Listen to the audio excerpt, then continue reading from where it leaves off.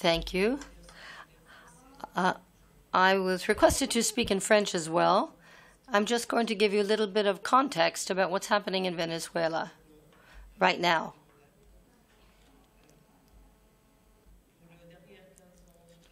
Over the past 15 years, we've had an erosion of the rule of law, and we heard this morning, Tamara told us about how students are being killed for demonstrating, for expressing their ideas, how they are being jailed for expressing their ideas, how lawyers defending these students are also being imprisoned, where they are being tortured,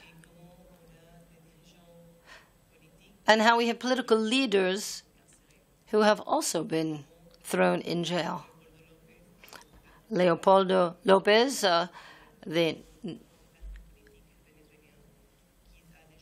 who has been in prison for more than 1 year now. Over the last week, Leopoldo Lopez, Antonio Ledesma, who is also coordinator of the group Bravo Prevo, and Maria Machado of the political party Adelante, have created a document called an agreement for a transition to democracy. They all signed this agreement, and they submitted it to the citizens and other political parties for them to join them. A few days later, Mr. Antonio Ledesma was jailed violently. As Tamara told us this morning, they went into his office armed and took him without an arrest warrant. He was abducted for a number of hours, and the third person who signed this agreement was Maria Corina. And we fear for her safety. We fear for her life. We fear that because she expresses her convictions, she will also be thrown into jail. So I will let you listen to her message yourselves.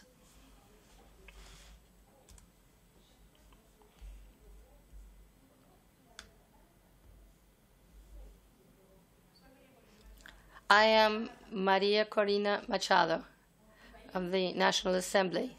My country is living through the bleakest and most critical moment in its history, and for that of future generations. We have had a coup d'etat carried out by the state. Mr. Maduro and his regime have shown that this militaristic regime has links with the criminal underworld and with international drug networks. They have no scruples in the way that they are trying to subdue and repress our people. In the past few hours, repression has been stepped up, as well as persecution, censorship, and torture.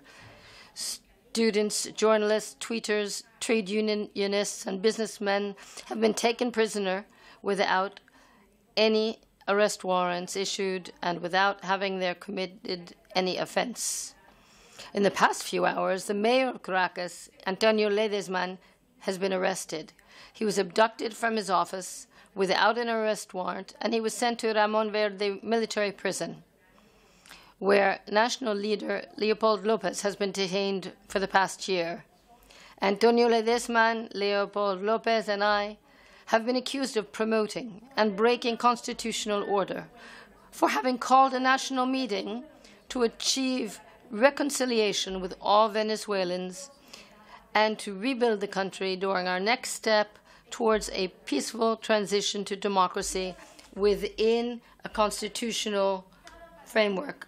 I want to say to you, Mr. Maduro, that I support every one of the ideas, words, spirit, and values of the National Transition Agreement that we invite all Venezuelans to endorse. I have been physically attacked. My nose was broken in the National Assembly under the eyes of Mr. Cabello, President of the National Assembly. I have been accused of terrorism and of betraying my country because I denounced Venezuelans' human rights violations to the Organization of American States. I've been accused of assassination and conspiracy. My family and I have been attacked, and even the lives of my children have been threatened. For the past year, I've been prohibited from leaving my country, from carrying a message about how we Venezuelans are determined to fight until we achieve democracy and freedom. Democratic governments of the world for many years have turned their backs on us, perhaps for economic or geopolitical reasons. But Mr. Maduro has crossed a red line, and now the world knows that he massively and systematically is violating human rights, the Venezuelan Constitution, and international agreements.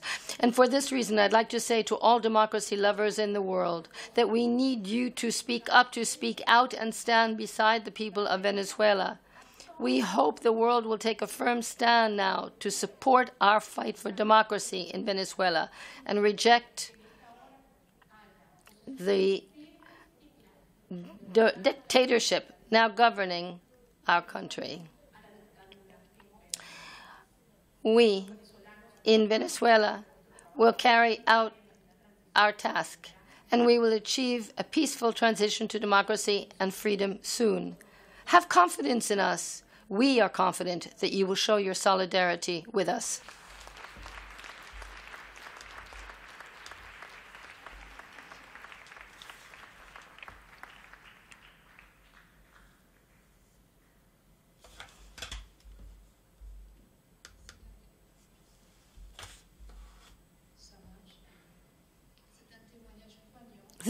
This was very poignant. And it's also a warning, because Venezuela was not China. It wasn't Iran. It's a country that has institutions. It has a constitution. It has a democratic past. And for more than 10 years now, we have witnessed a progressive decline, an ongoing slide. And the population has reacted and protested.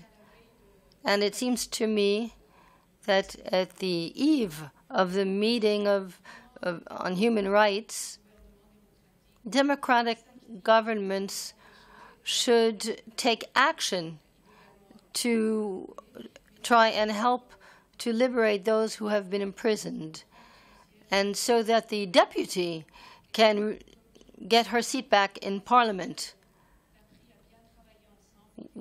It is time for people who work for human rights in civil rights learn to work as well as those who are tyrants do, working together and show solidarity. In Venezuela, they fight for liberty in Iran. In Iran, they fight for liberty in Saudi Arabia. And in Saudi Arabia, and we are fighting for liberty in France. So we should understand that what is happening, and we should take action in consequence. I wonder if we have time to take any questions. It would seem we do not. I would like to thank Il